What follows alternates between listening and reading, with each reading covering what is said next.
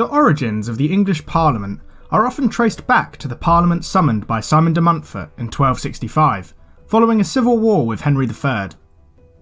This brought together knights from the shires and burgesses, representatives of towns, to discuss matters of state. But de Montfort was not the first ruler to understand the need to seek the views, consent, and support of those he governed. The Anglo-Saxons got there first. Governing a kingdom without a large bureaucracy, police force, or standing army was a challenge, especially when you had Viking raids to contend with.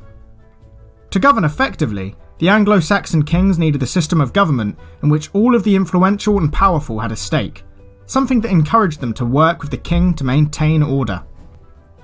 The first tool at the king's disposal was the Witan. This was an assembly made up of aldermen, thanes, archbishops, and bishops. Aldermen, or earls, were important nobles who governed large areas of land known as shires, very similar to our modern counties, many of which still have Anglo-Saxon names. The aldermen were in turn in charge of overseeing local assemblies called moots, and the shire court, which dispensed justice. They were also expected to lead armies when commanded to do so. Thanes were lesser nobles, whose power came from the lands and wealth they held from the king. In return for these gifts, they were expected to provide military service during times of war. Representing the church, a key political player and a powerful landowner, were the archbishops, and below them, the bishops, who oversaw a diocese containing many individual church parishes. The Witan was not a formal institution that met regularly, at a single location, or with set rules as to who would attend. It existed only when the king chose, and was made up of the individuals he summoned. Most Witans met in the south of England, many at London or Winchester, but there are also records of meetings being held in Lincoln and Nottingham. The Witan advised the king and listened as he declared new laws. They also witnessed and participated in royal ceremonies.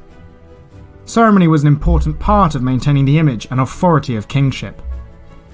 Anglo-Saxon kings also relied on reeves to collect taxes and fines in the shires, and enforce and witness the king's law being carried out in the local courts. If shire reeves sounds familiar, that's because this role evolved to become the more familiar sheriff in medieval England. Out in the shires, moots met regularly to discuss local matters, attended by local nobles, bishops, the shire reeve, and 4 representatives of each village. The government of Anglo-Saxon England relied on these 2 distinct but overlapping sources of authority, one centred around the king and his witan, the other around the shire moot.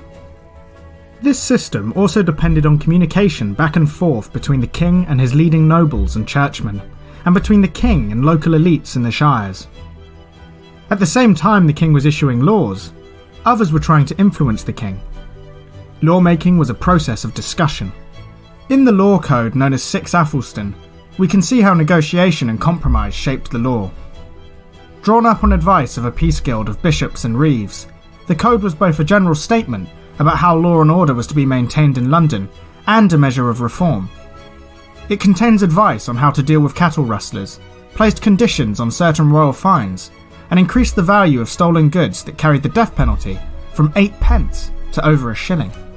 This demonstrates that while the king was in charge, to govern effectively, he needed the cooperation and consent of others.